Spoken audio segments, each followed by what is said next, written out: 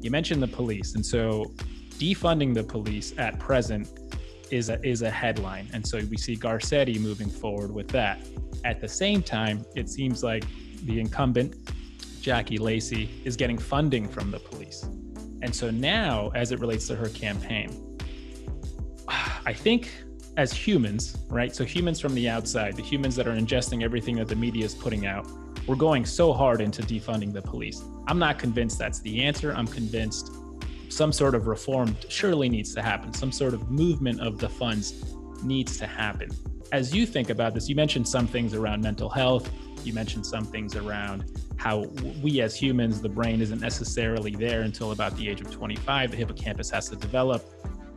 What are some things that you think make the most sense? So whether that's maybe getting more lenient with people under a certain age, or whether that's creating more programs as it relates to mental health, focus more on, at the end of the day, the people that go to jail are coming back, right? They're coming back to broken families. Yeah. And so it's like, what are we doing as human? Like, where have we gone wrong as a human race, not as a race, but as a human race, where it's just, we're treating these people like they're never coming back to our society, and that's just not the case. And so how do you think about solving that issue? How do we think about the rehab as opposed to the complete, criminalization?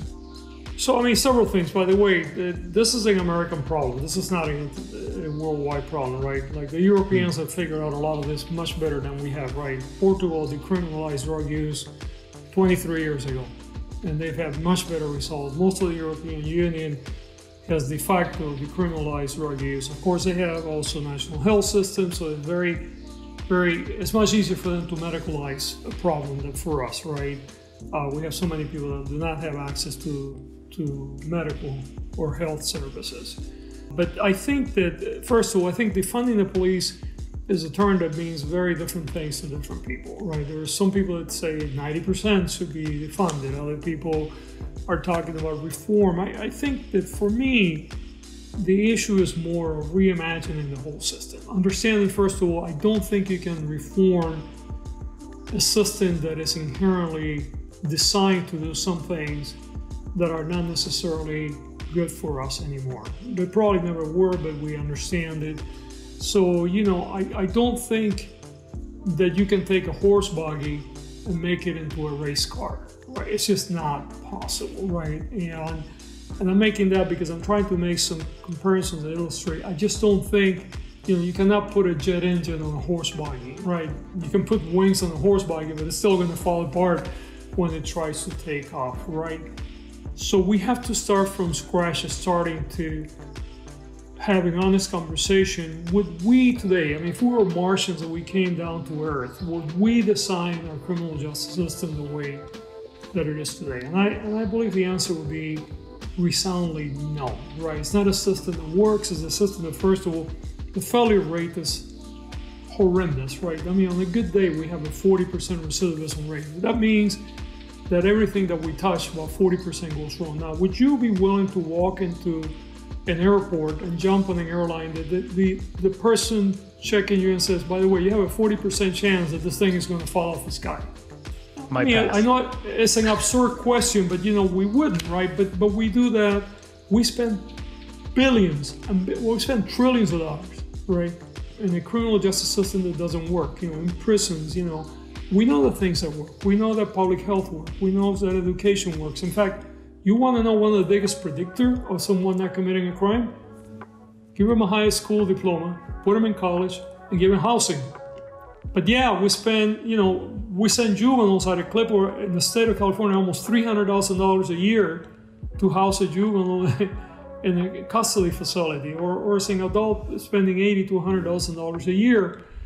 And you shake your head and you said, where do we go wrong? Because that's not an international problem. It's an American problem, right? How do you start over? Do you fire everybody? Like, how do you do that? Yeah, obviously, I mean, I don't think you can do that, right? So it has to be a gradual thing, but it has to be a gradual thing with a very clear understanding that the objective is not to continue to polish the corners, if you will, is to really reimagine the system, right? So there are certain things that you can take out of the policing immediately. Okay, that 30% or so of calls that are mental health related, take that money away from the police department, put that money into public health, and create a network of first responders that do not look like a cop and that are medically trained to respond to that. Now, that might take you, in some counties, you may be able to do that in 6 months or a year. Some counties, it might take you 2 or 3 years, but you start taking that money away. You get district attorneys that start not incarcerating people for pre-trial, low-level offenses or non-serious, non-violent offenses. You know, about 50% of the people in any county jail are there for pre-trial reasons. They haven't been deemed to be guilty yet, but they're there because they're poor, they cannot afford to pay bail, right?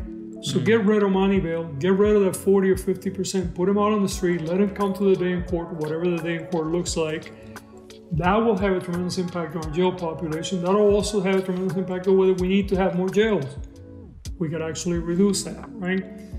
We try and we prosecute a lot of cases that don't need prosecution. You know, we should not be prosecuting people because they have a drug addiction and they have a mental health problem, right? So divert those people away from the system immediately. So if you start very methodically, but very clearly and very sure-footed about where you're going, you start the process of what I used to call, actually, it's funny because somebody called me that, they said, well, you've been talking about reducing the footprint of the system for years.